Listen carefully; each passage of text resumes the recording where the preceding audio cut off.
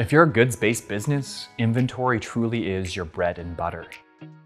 The amount of profit that you make will often be linked with how well you manage your inventory. So what exactly is inventory management? Simply put, inventory management is a systematic approach to sourcing, storing, and selling inventory.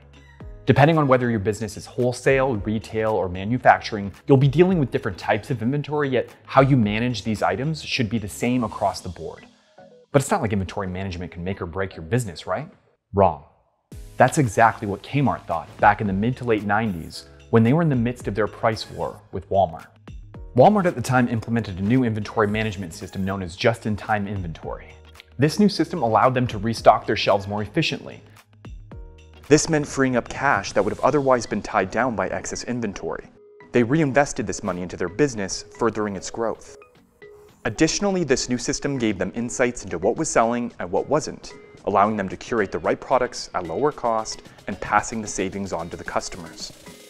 Kmart, on the other hand, did nothing to adopt a more modern approach to inventory management, and as a result, they saw their stocks plummet 63% while Walmart's stocks shot up 82%. Only a few years later, in 2002, Kmart filed for bankruptcy, closing hundreds of stores and merged with Sears Roebuck in 2005. A good inventory management system should leverage things like barcodes, SKUs, and software in order to create clear visibility of stock levels.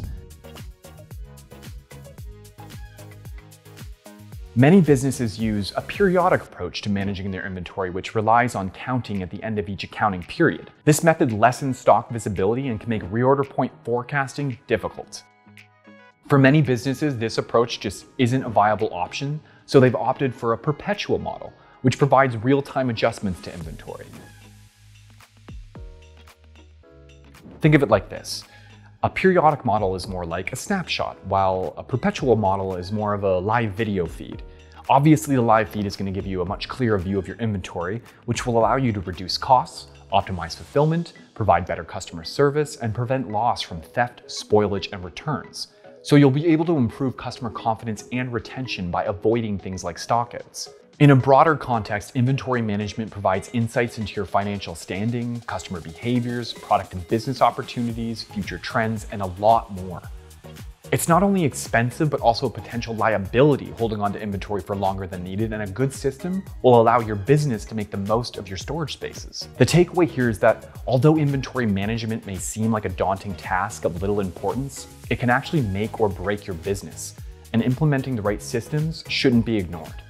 Using cloud-based software like Inflow, which was designed specifically for managing inventory, could be the key to your success.